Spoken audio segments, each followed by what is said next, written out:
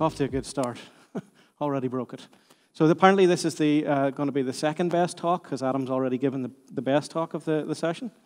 So I just want to give an overview of Havok Physics within the DOTS framework. And I'm really going to touch just briefly on the Havok and Unity partnership. There's a ragdoll demo going on over there. A look at Unity physics and the sort of systems in place there. Adam's already touched on some of them if you've already seen his talk.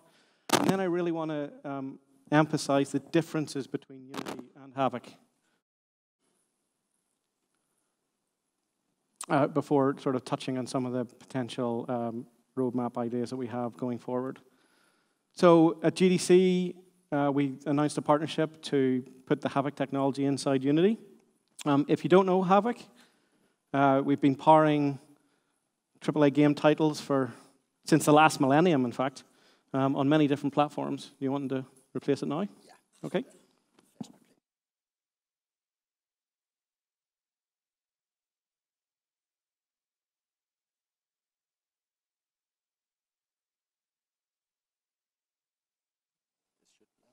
Testing? Okay. Take two. Should I start at the beginning? So here are some of the titles that we're powering at the moment. Maybe not just physics, but also some of the other technology pieces that Havok have. And we're all on the platforms that everyone's going to be interested in. Just as a bit of an anecdote, I walked into the local supermarket shelves, and I sort of thought I'd put a Havok logo beside all the titles that we're in. A bit of double counting, but we'll ignore that. And that's just sort of a representative show of the sort of titles that are being powered by Havok at the moment. But we really want to work together with Unity to put the Havok technology out to as many people as possible. So let's see how that's going to actually work. So if we're looking at Unity physics, Adam gave a very good overview of that particular side of things. But I am going to touch and repeat a few things that he said as well, just to highlight specific areas that need to be touched on so that we can see what the differences are between the two core simulations. And arguably, whenever I'm talking about these systems at the start, we're really talking about maybe a DOTS physics rather than a Unity physics, because the idea is that we want to have a data-orientated approach so that, as Adam said, we can have a back end that's maybe focused on simulation for robotics or a simulation for fast performance in a game environment. So the very big overall picture for ECS is the number of the conversion pipeline from the GameObject world to create the entity data that we covered in the last talk with the physics components like the physics collider and the physics velocity. And then there's the build physics system that is taking that data, converting it into a slightly different format that's optimized for runtime and a large number of random access queries. And then there's the step physics, and this is the piece that we're really going to talk about in this talk, because it's the one piece that can be swapped out. We're using the same data from the authoring side through to the I-component data. All of that's going to be fed into Unity physics or Havok physics. So we want to touch a little bit more on what's going on there. And then once that system has done its work, the final export physics system takes that optimized for runtime data and puts it back into your component ECS data. So what sort of data is going into the step physics world? There's only really two sets of information. The collision information, which was the colliders that Adam showed how you can convert from your scene data, and the transform, the position in space and the rotation. But there's also the dynamic information at a particular point in time, which would be the velocity, the center of mass, the orientation of that body in motion space. And whenever the step physics world does its thing, you're going to get out a second set of this dynamics information at a second time. The fact that we've got a collision world and a dynamics world, a dynamics physics world, means that you can be doing queries on that old T0 information at the same time as the physics is performing its simulation to move all that data to T1. The other set of information that you're getting out of the simulation backend is a set of contacts and triggers. So contacts, obviously, I have collided with this bit of the floor, and you might use that to spark off sound, or you might use it to spark off some particle effects like sparks. And also triggers. You've got an overlapping object. I've entered a particular area. I've got a particular area that's represented for an explosive force, and that would be part of the trigger event information. So let's dig in a little bit into the step physics world. So there's three main stages that we want to look at. How familiar is everyone with sort of rigid body collision detection and response? A few hands up. Excellent. So I might be repeating myself a little bit, but it's worth highlighting some of these pieces. So we'll talk about the broad phase, the narrow phase, and the solve step.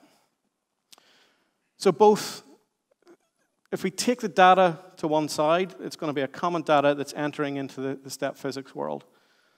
Unity physics and Havok physics are both a speculative continuous collision detection set of implementations. So that means that at the first step, when we're dealing with the broad phase overlaps, we're expanding the ABB of a dynamic body by the velocity that that body is moving at.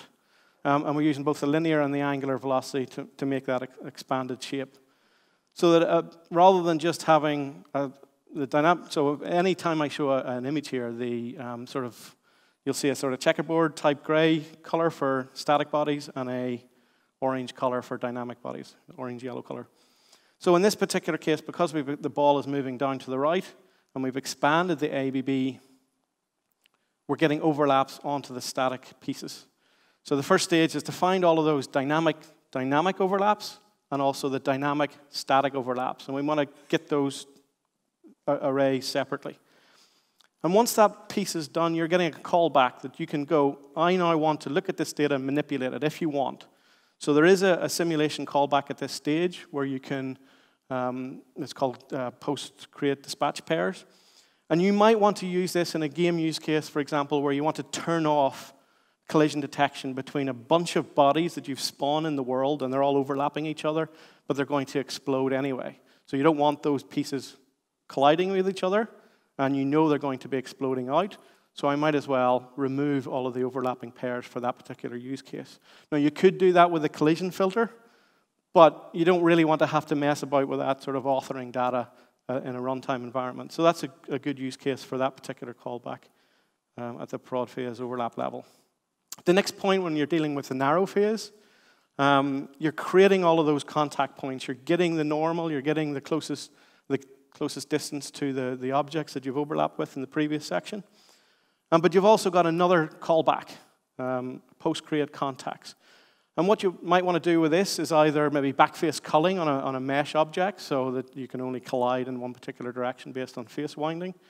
Or it might be like a displacement map type idea. So even though I might have a flat tessellated plane for my level, I could have a callback at this point so that I add a little bit of a jitter to the contact normals as the body moves across, and adds a little bit of detail. So the last point then is the solve, where we're building our contact Jacobians. Please don't ask me what a Jacobian is or how to describe it. It's a magic box. But we're creating two types of Jacobians. Friction ones for the contacts, so the body sliding across the floor or stacking on top of each other. And then the trigger Jacobians for just an overlap of a body entering a particular volume. And at this particular point, there's another callback that you can hook in to the system. So it's very important to note that we're trying to make sure that this is not a black box, that you can see the data clearly going in, and see the data clearly going out, and you can process and manipulate that data as it goes through the pipeline. So in this particular case, the create contacts Jacobian is useful if you're wanting to do something like fake mass inertia. So you might have a physical body in the scene. You might want to have like debris bodies that are quite light but still dynamic and would effectively move, say, a character off from its position. But at this point, we could hijack the contact Jacobian, and pretend for that moment that the character has got an infinite mass. So you can do a lot of interesting things with that. Another idea is like a soft contact. I could allow the collision response to be slightly less than it would be if I just left it to its own devices.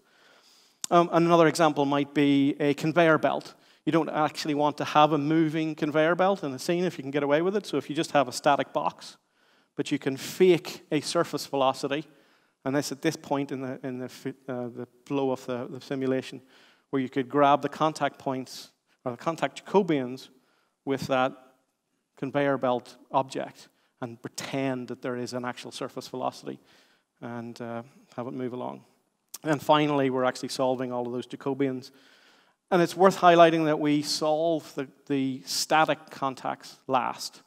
So we can make the dynamic overlaps and contacts get processed and solved, and then the static overlaps with the dynamic objects get solved. Now, I just want to highlight one title that's already out in the world. It's on Steam. You can go and grab it right now, and they're building a sandbox where you can put your own systems together. And it's quite amazing how many sort of physics toys the community's already created. And this is downloadable now. It's using Unity Physics. And the Reddit thread is actually quite amusing to see all the sort of different experiments people are doing. So inside the Unity Physics package, it's providing all of those callbacks. It's dealing with all that information. Hopefully you can see that you could replace that with your own if you wanted. You could expose the same sort of callbacks and allow other people to manipulate your simulation. But in the Unity Physics package that you download today, we've got the build physics world and the step physics world. But ultimately what the step physics world is doing is it's providing an eye simulation interface, and it's providing 3 implementations. One is just a dummy simulation so that you could have no integration going on. You would just have your collision world and do static queries, but you could set up a step physics world to be simulating nothing, doing nothing with a simulation. There is a simulation implementation, which is the Unity Physics, and there's also inside the Unity Physics package, there is an implementation called Havok Simulation. Now, it doesn't do anything whenever you just have the Unity Physics package on its own, but it's there so that you can sort of hot swap in the UI for the moment. So if we start looking at Havok Physics then, and some of the differences between Unity Physics and Havok Physics. Havok Physics has been released. I think it was released yesterday. It's available in the package manager for download. Make sure you show preview packages in order to see it listed in the scene. And it has a dependency on the very latest Unity Physics at the moment as well. In order to turn on Havok Physics, if you've got any demos, well, you can actually get the Unity Physics demos from GitHub. And in order to turn all of those demos over to using Havok Physics, there is one prefab with all the physics settings in it, and it's just a matter of changing from Unity Physics over to Havok Physics. The same authoring data is used for the conversion, the same component data is used for the runtime, and at this particular point, we're just swapping out the back end.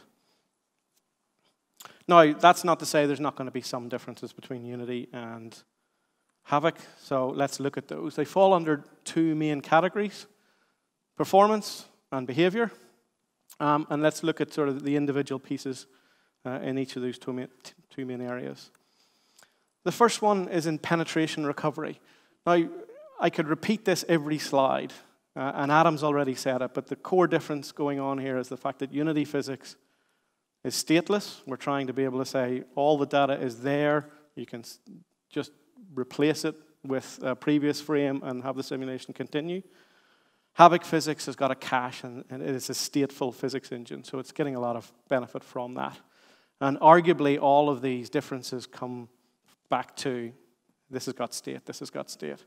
So rather than putting it on every slide, state versus cached, or stateless versus cached, I'm just going to say it now, and hopefully you won't have to get an earful of it every frame. So what is penetration recovery? In this particular example, we've got, again, the tessellated, or the checkerboard are static objects, and the orange or the yellowy Havok-y type color are dynamic bodies. So what we've got here is various levels of penetration between the dynamic bodies within static bodies and within other dynamic bodies. Now, because Unity Physics has no state, it has no cache, we have to be a little bit more aggressive. The solver's a little bit harder in dealing with interpenetrations with static bodies. And again, we also already mentioned that we solve those static contacts at the end, just to make sure that they're not violated. So that means that whenever we do actually run the simulation here from this starting ground, the more something is interpenetrating with the static body, the more aggressive that push out from the static body is. But you also see it's a much smoother flow out of an interpenetrating state between two dynamic bodies. So you have no option but getting that particular behavior, but if you do move to Havok physics, the nature of the cache means that we can control that penetration recovery. If you want the explosive force, you certainly opt that in and add that force yourself based on the penetration depth, but at least you've got an option now. So that's one difference. And just here are the two together just for visual highlighting. So what you're also seeing here is the debug display that Adam mentioned in the previous talk. So the green boxes that you're seeing, the contact points that you're seeing, that's all debug information that you can use to test out what's going on in the world. Just at the moment, actually, the debug information is a frame behind the actual visual, the graphical representation. So a lot of people have been asking for this in the forum. Stacking is a big issue with the friction model that's in Unity physics. It means that we don't have that cache to deal with the velocities over frames, so stacking is a bit of an issue. The forum did ask for 3 bodies stacked on top of each other, but with Havok physics, you can actually stack quite a significant amount more.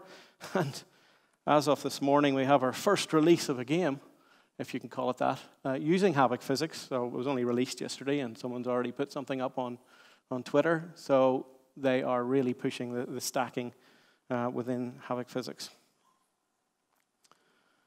So restitution, bounciness is another issue. Each one of these scenarios that I'm showing here is kind of a worst case scenario. It's just to really illustrate the differences between these two backends. But they are representative of all of the sort of use cases that come up in game development.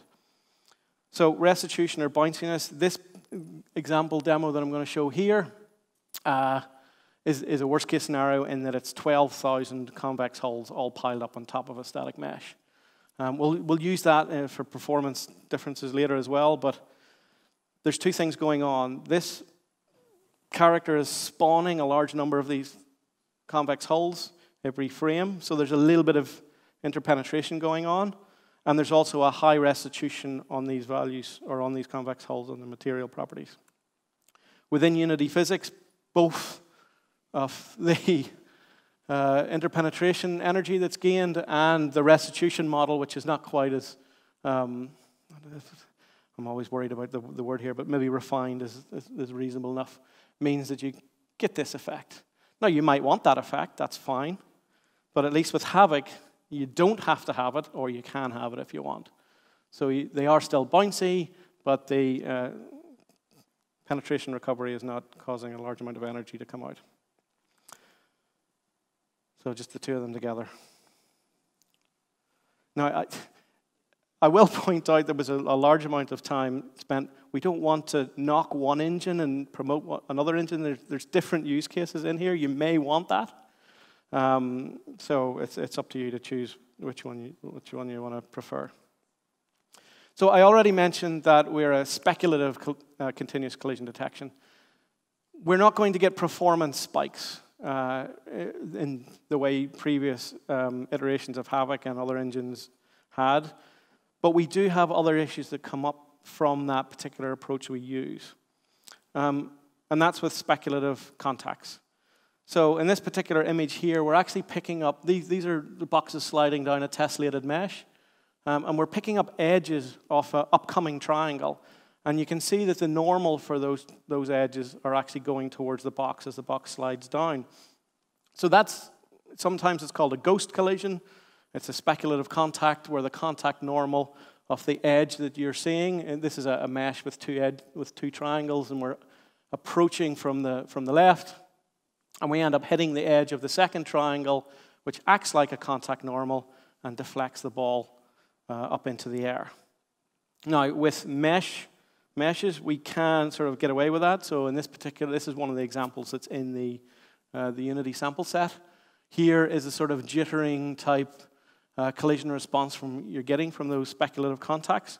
But one approach you could do is to use the callbacks that we talked about earlier, take the contact information that you are provided, and just mess with the normal. Turn it to be the face normal rather than the edge normal of the upcoming triangle.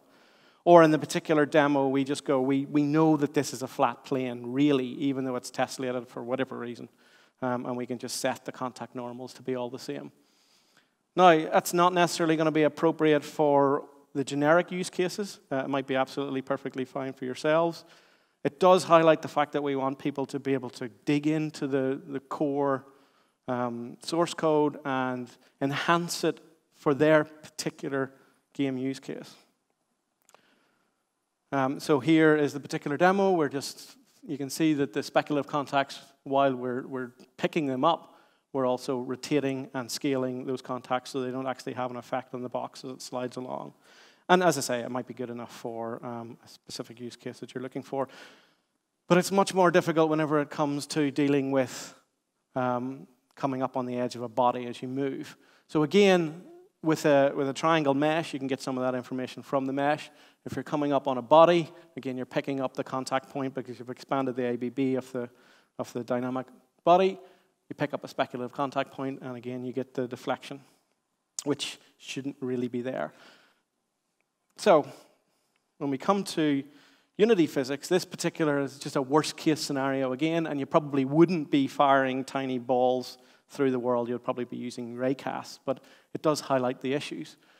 This is a set of corridors, a very thin corridor in the middle, and sort of slightly wider ones to either side. We can see from the fact that the ABBs get smaller when the bodies come out the other side of the corridors, that the velocity has been trimmed because of the contacts that are picked up.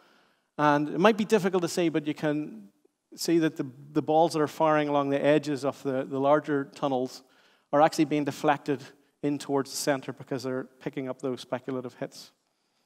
And again, the visual debug functionality that's inside Unity physics highlights this sort of information as well, which is quite useful. Might be difficult to see, but you can actually sort of see the actual contact points and see where they're coming up and step it over time. So with Havok, this is one of those things that we don't necessarily want to enable out of the box. There's a small performance hit in order to deal with these speculative contacts. So we don't turn it on by default for Havok. There is a Havok configuration authoring component that you can add on to an entity that's dealing with your core physics setup. And one of those options is that you can set up a particular custom tag, sort of the body tags that Adam was talking about in the last session. And you could set one of those up to say, I want to enable, we're calling it welding, that's subject to change because welding works on a mesh level, but it doesn't work between bodies. But if you could set up a particular tag to say, anything with this tag should deal with those speculative contacts, those ghost collisions in the world. And so when you have that turned on and opted into in Havok, you can see that the bodies fly through the corridors, they don't get their velocity trimmed, and we're dealing with those ghost collisions. It's also worth highlighting that you might not hit this scenario. You're really only going to see these things whenever you're dealing with larger time steps, with fast-moving objects, especially over that sort of use case, which is a flat tessellated terrain. Now that use case, those were sort of fake, exaggerated use cases. A real use case might be a vehicle. So this is a vehicle with low suspension. That isn't quite flat, so there is a little bit of jump from the suspension. But, you know, again, if you want the rodeo type effect, you can have it, but it's not something you have to take with the Havok opt-in option. Okay. So the last piece is on performance. And part of that is deactivation. So this is on by default because I can't actually think of a use case why you wouldn't want things that aren't doing anything to fall asleep. But again, it is toggleable if you do need to force everything active every single frame.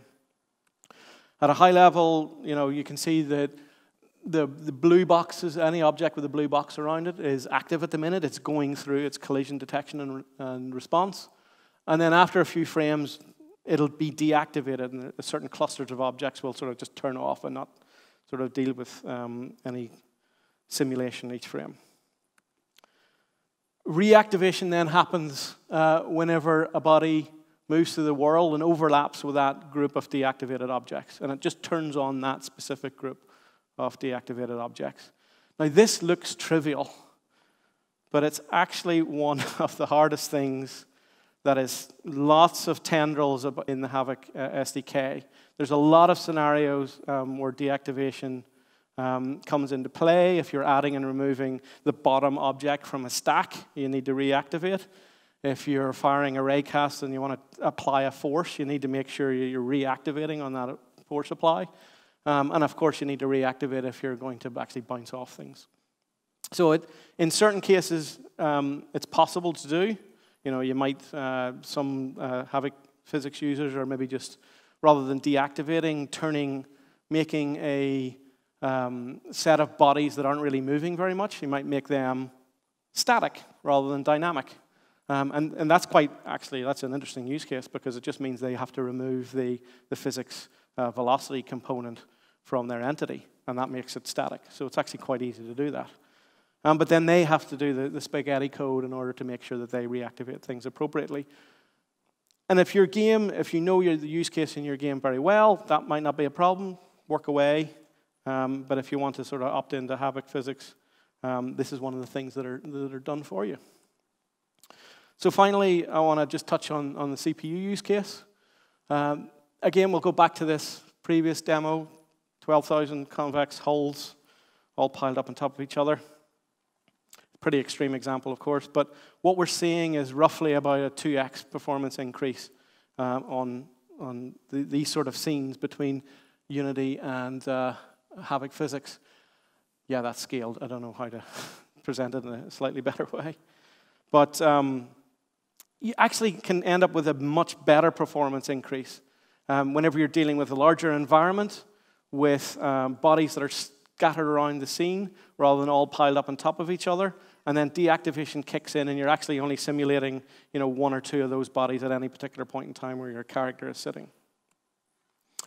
So finally, I want to just touch on something that's in the Havok SDK, in the Havok Physics plugin, and that's an option for a much more detailed investigation tool.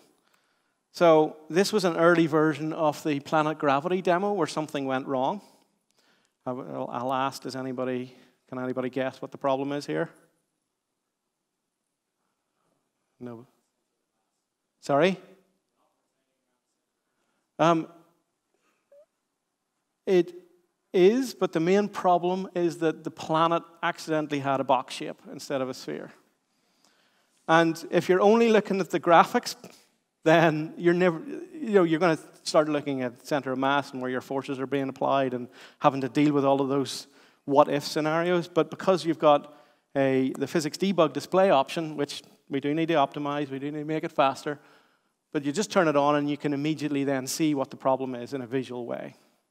Within the Havok plugin, there's something called the Havok Visual Debugger, and it's just basically a much more detailed version of that. If you're got the plugin installed, you will see an extra menu under the analysis, the window analysis menu, called the Havok Visual Debugger. And it can give you a lot more detail and deal with much bigger simulation scenarios than the built-in Unity physics debug information. It is a Windows PC client, but it does connect remotely to wherever the game is running on, whatever platform the game is running on. It's got a scrubbable timeline, so you can pause the game and scrub backwards and forwards and try and find that exact point that maybe a collision response isn't acting quite nicely. It's got a lot of data visualizations, like just seeing the colliders, but you're also seeing the contact points. You can see in this particular example, we've got the motion trails, which is brilliant. We're actually probably wanting to put it into Unity physics, but it shows you the motion over time. You can start to see some of the pieces there deactivating and going green, although obviously at the moment a lot of them are active and representing in blue. You've also got the performance metrics, which dig down and show you information quite like the profiler in Unity itself. And you can actually, inside the visual debugger, pick up bodies, move them around, and they will update on your game as well or in the editor. So there is an actual two-way interaction there as well. One of the particular visualizers I want to highlight is the heat map. We're finding a lot of use cases where both the designers as well as the programmers are finding this useful. This is basically highlighting graphically where the CPU load for the simulation is in space. And it's quite nice to see the sort of heat map expand as you start piling on bodies on top of each other in that previous 12,000 convex hull demo. So sort of a little pause and show some real game use cases where they have sent in their visual debugger information for us to look at and try and help them debug a particular problem in the physics world. So there's a little bit of customization the guys have done here. You can see in the bottom corner, they're using a pencil type shape for the character controller, which is interesting. They're actually drawing the camera view frustum as well in those sort of cyan colored rays. Obviously, there was a large explosion there, and they were drawing the forces that they were applying on the objects. And these are some of the vehicles, obviously, well, maybe it's not obvious. But can anyone name the game? Haha, well done. I wish I had like a t-shirt gun I could send out swag. So that's the same sort of scenario, only with the large amounts of particle effects added into the scene. The explosions do make a bit of a difference. But I could watch that all day.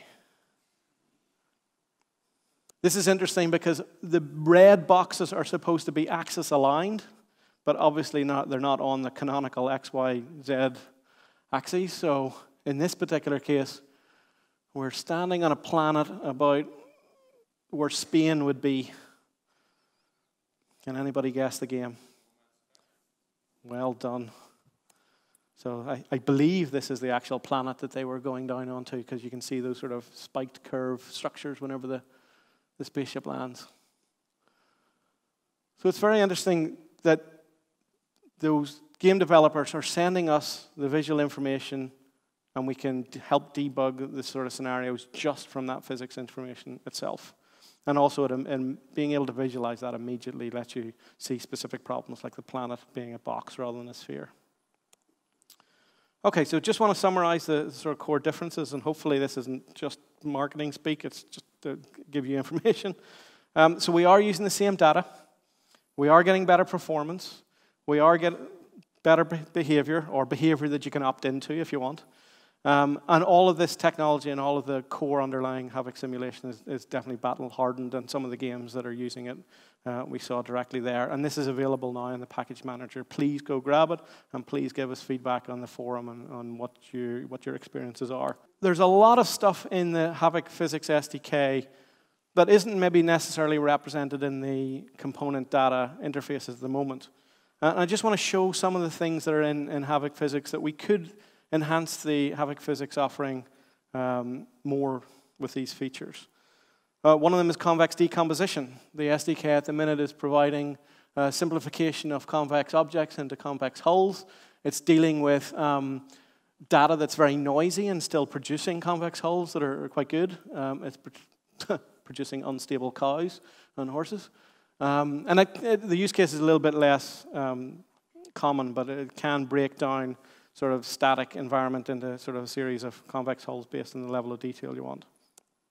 Another option is optional penetration recovery. This is useful if the designers are wanting to put a specific stack of dynamic objects in the scene, but they don't necessarily want to line them up perfectly, so you don't get that sort of initial, hopefully we've all seen that, where a stack of boxes just sort of have to settle and move a little bit. But we can turn that off, and we can ignore certain contact points that stop objects going further into penetrative state, but allows them to come apart. Again, useful for that sort of explosion use case, or just means that the designers can be a little bit more lenient when they're placing dynamic objects around the scene. Havok Physics has also got a much more accurate aerodynamic model, if that's needed, and a buoyancy system there as well, although the boat attack demo that you can see on the stage with the universal renderer they have been playing with doing the buoyancy in dots already, which is quite interesting. And there's also a pretty big piece in the Havok Physics SDK.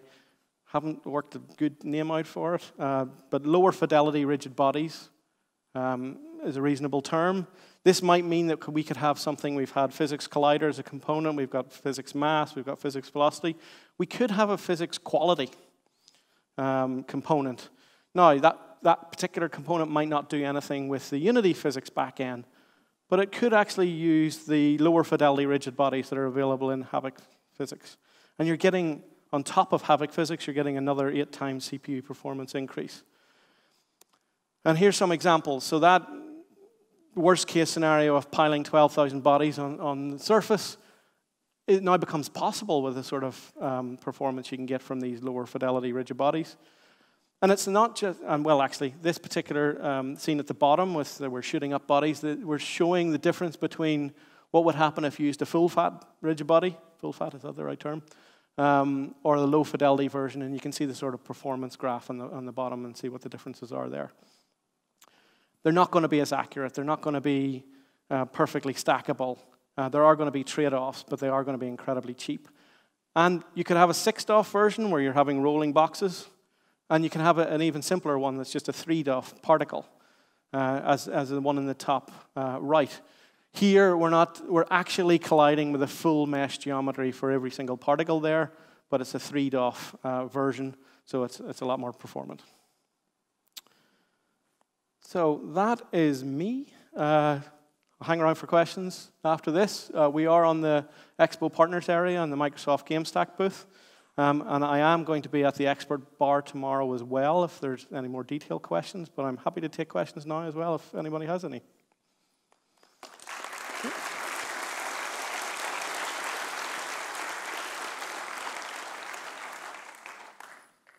I think there's microphones up there if anybody does want to ask. Yeah. What about soft bodies? We're entirely focused on rigid body simulation. So the question was, what about soft bodies? Yeah. We are entirely focused on rigid bodies within these packages at the moment. That said, things like the soft contact modifier would let you introduce a soft body type response in the collision, but it really is something that you would have to put into your own game. Okay, and about the springs and all those connectors between rigid bodies? Constraints? Yeah. Okay, like so the runtime, as Adam said in his talk, there is the runtime Jacobians for constraints. We have ball and socket, we have prismatic, we have a sort of a rope type constraint. We have a ragdoll constraint specifically for hips. The piece that's missing, that's all there. That's all there in the runtime at the minute. The piece that's missing is really the authoring and letting you set that sort of stuff up. That is there in the samples. There are some example authoring pipelines for some of those constraints, but that is a focus that Adam and the Unity team are going to be looking at in the next couple of months. Did that answer your question? Sorry, I can't see where you are. Yeah. Yes, thank you. Okay, brilliant. Anything else? Is this Hello? Oh, hey. Sorry. Sorry. Yeah, I wanted to ask how well Havok Physics integrates with dots? Are there any disadvantages using Havok Physics instead of Unity Physics? At the moment, physics is entirely focused on the game object side of things. And Unity and Havok Physics is entirely focused on dots. Some of the advantages might be, one that came up on the boat attack sample was if you're trying to apply a buoyancy model to a rigid body, in mono behavior, you're applying that function on every object in their own specific mono behavior. In the dots world, applying those sort of forces is in one job, and you can stream through all of the data that has, say, a buoyancy component on it. So there's actually some significant performance benefits for the dots approach whenever you're coming to a lot of physics use cases. Does that answer your question? Yes, thank you. Okay, thank you. Anything else? So do you have the demos publicly available? The demos are, I can bring the demos up here. These demos are available on the GitHub repo with the standard entity component system samples. So there's a Unity physics sample subfolder in that GitHub repo. Sorry, I should have had a slide with that particular talk, or with that particular project linked to it. But all of the samples are there showing individual setup scenarios where we've got things like, let me see, where we're messing with the inertia tensor on the bodies. And so whenever we play this, some values have got an inertia tensor where they're not allowed to rotate. Some have got sort of like a weeble where their weight's at the bottom.